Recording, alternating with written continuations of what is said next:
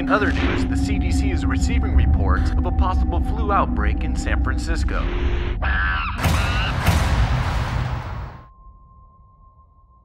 So now the really important thing to remember is you have to find other people like you. The world is coming to an end. It's going to be really, really anarchic. You need to have strength in numbers. But you can't get anyone with you that's dangerous. So you need to accumulate lots of people who have survived this terrible disease, like your daughter or whoever. So once you know that somebody is either immune or they have got the disease and survived, you can add them to your army. And you're going to accumulate lots and lots of people. These people are incredibly useful. Like, for example, you may not have been exposed and it's not safe for you to go out and paw through dead bodies to get stuff.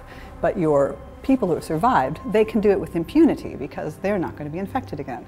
So you need to assemble lots of people who are very useful. These are people who can go out, do the dirty work, and they don't care about being exposed because they already have been.